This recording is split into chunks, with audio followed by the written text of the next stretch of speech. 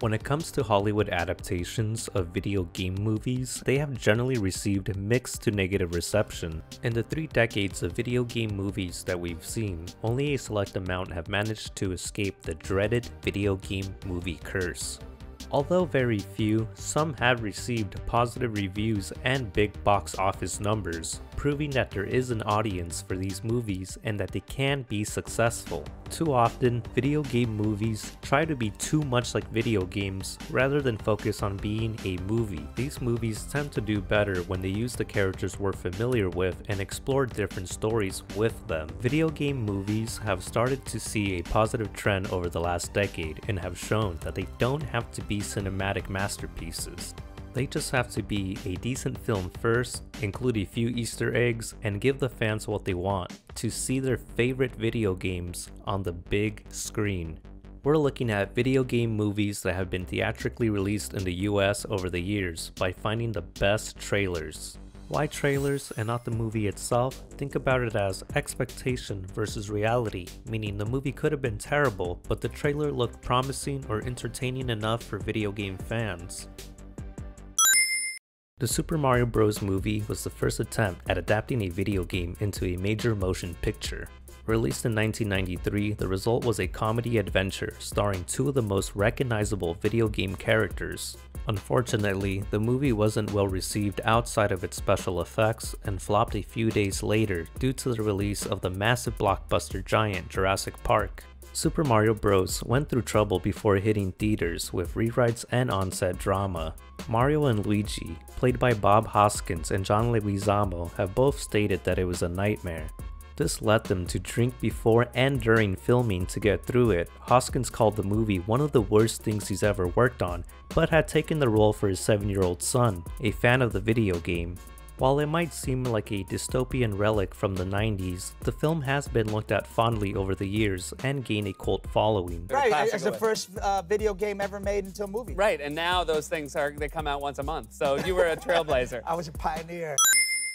The Assassin's Creed series is an open-world action-adventure video game taking place throughout time, featuring historical events such as the American Revolution and the Italian Renaissance. A big part of these games is the setting and the player experiencing it by meeting significant figures from the time period.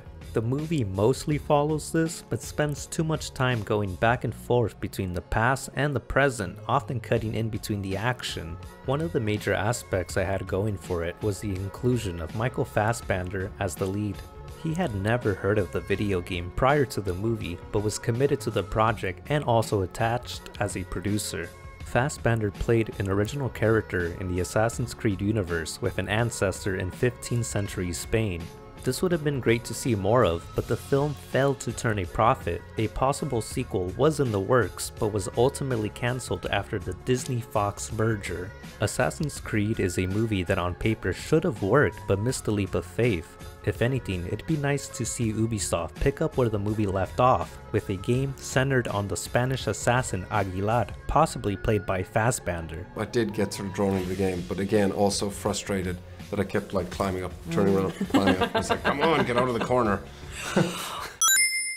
The Resident Evil games got a movie first, but the Silent Hill movie gave horror fans a more faithful adaptation of its source material with its small town setting and foggy atmosphere. It helped that the director was a fan of the series and spent years convincing Konami for the film's rights. Team Silent, the developer, was also involved in the production and provided the game's score for the film, keeping a similar sound. Although some fans were upset that the movie mixed elements from the games, the movie stuck closer to its horror roots compared to the action route that the Resident Evil movies took. This was far from the worst horror that the fanbase has experienced. Silent Hill fans have been left disappointed since 2012, which could have been a notable year for the franchise, but proved to be a critical one instead. The year saw multiple releases, with the latest entry in the series, a collection, a spin-off, and the sequel to the 2006 film, but each had its own handful of issues. The lowest blow was the movie's sequel, which was listed as one of the worst films of 2012. The franchise suffered more in 2015 when Konami infamously cancelled Silent Hills. a planned reboot of the video games led by Metal Gear creator Hideo Kojima, along with the involvement of horror director Guillermo del Toro and actor Norman Reedus. We played the game once in her Winnebago, and then again, and then again, and then again. We could never get past level 1. We could never get past the fog. We tried. We really tried, you know. Video game movies have to appeal to the general moviegoer, but some have a built-in audience. Warcraft is a great example of this, as it was clearly made for the fans first and foremost. Despite the negative reviews from critics, it didn't stop fans from watching and enjoying the movie. It stands as the most successful video game movie in terms of box office gross, beating out Detective Pikachu and Rampage for the #1 spot. Audiences were treated to an abundant amount of references to various locations and characters from the overall Warcraft lore, and a fantasy epic with hints to more expansions. Given its success, it's surprising we haven't already seen more movies based on Activision Blizzard's other popular franchises. However, they have formed a company specifically to manage movie and TV adaptations of their games, with plans for a cinematic universe based on the Call of Duty franchise. Now, it's only a matter of time until we see a fully animated Overwatch movie hit the big screen. Oh man, I want to put this on right now. You can. Let's try it. Come on. No talk. It's really impressive. I'm feeling it. Yeah. The Lara Croft Tomb Raider movies in 2001 and 2003 starred Angelina Jolie as one of the most popular female video game characters. According to the director, the movie had to break into an audience that wasn't used to woman-led summer blockbusters, but it wasn't too much of an issue. Lara Croft Tomb Raider opened as the top-grossing video game movie of the 2000s, primarily thanks to Jolie's physical performance as Lara Croft. This was before Jolie was a leading lady, and the film actually helped establish her action star career. The Tomb Raider video games saw a reboot in 2013 with the release of Tomb Raider, a more grounded approach following the origins of Lara Croft's journey before becoming the world-renowned Tomb Raider. A film following the rebooted game released in 2018 starring Alicia Vikander as a younger Lara Croft. The rebooted movie was better received thanks to its action sequences and Vikander's own portrayal as the new Lara Croft. Coincidentally, the reboot made the same amount of money as Jolie's first Tomb Raider, with $274 million gross at the box office, leading to the development of a sequel with Vikander set to reprise the role.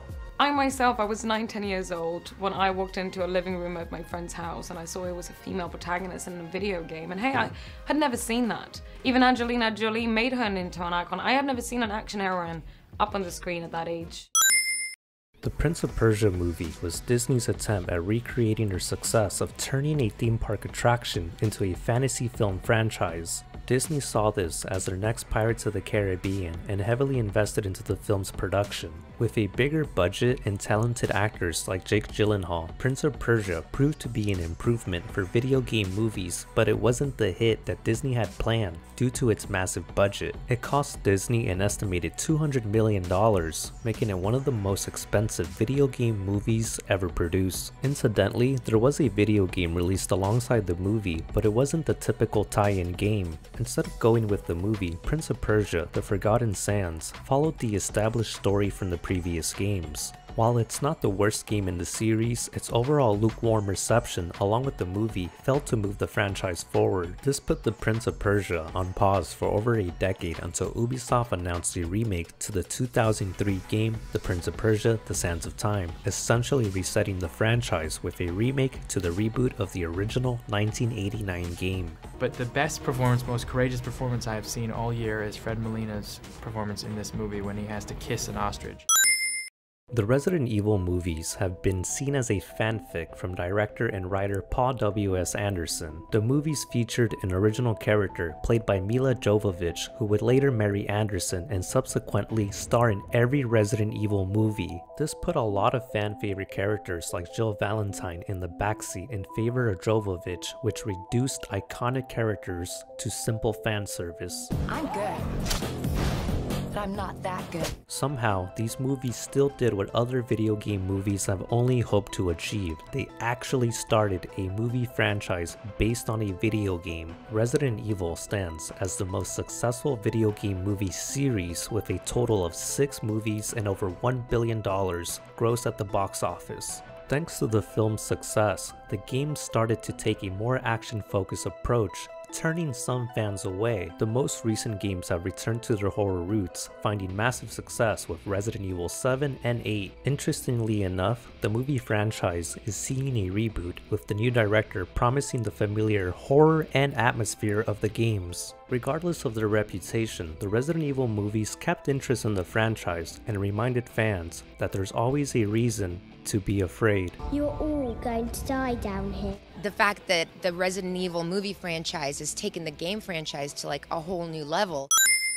The Sonic the Hedgehog movie could have been one of the biggest box office disasters of 2020, but instead it kicked off the new decade with the biggest opening weekend for a video game movie. The movie was almost doomed to fail based on reactions to the now infamous design of Sonic seen in the first trailer. The movie's initial design featured a realistic humanoid hedgehog that was off-putting and received universal dislike online. This prompted the movie's director to reassure upset fans that their voices were heard and changes were coming to Sonic. A few months later, a second trailer went up with a different tone and a newly redesigned Sonic as promised. The updated design was well received by fans and even Sonic's creator, who had also disliked the first design due to its humanoid appearance. The new design was a more familiar take on Sonic, which was closer to the video game's cartoonish style, gloves included. The redesign took about 5 months and an estimated $5 million to complete. The process paid off for Paramount as Sonic sped into the #1 spot at the box office, with a sequel on the way and potential for a fully fledged franchise. They say don't meet your heroes, and this one,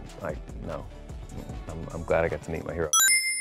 Mortal Kombat and Tomb Raider are 2 video game movies that both saw a sequel and received a reboot. The original Mortal Kombat movie was released in 1995 after the Super Mario Bros. Movie fiasco. It beat out the Street Fighter movie as a fairly received video game adaptation by both fans and critics. Although the movie stopped short at a PG-13 rating, fans still saw some of the series' most iconic characters fight on the big screen. Audiences were treated to a fantasy martial arts film with a techno soundtrack to match the intensity of the series' over-the-top brutality. The sequel, Mortal Kombat Annihilation, failed to live up to the first film, disappointing fans and critics. This left Mortal Kombat as the highest-rated video game movie for over 20 years until the 2018 release of the rebooted Tomb Raider. Mortal Kombat saw its own reboot in 2021. The new film came with an R rating and promised to include the game's infamous finishers, the fatalities. Despite some disagreement over the inclusion of an original character as the film's lead, the reboot still managed to please longtime fans by delivering the action and gore that made the games popular.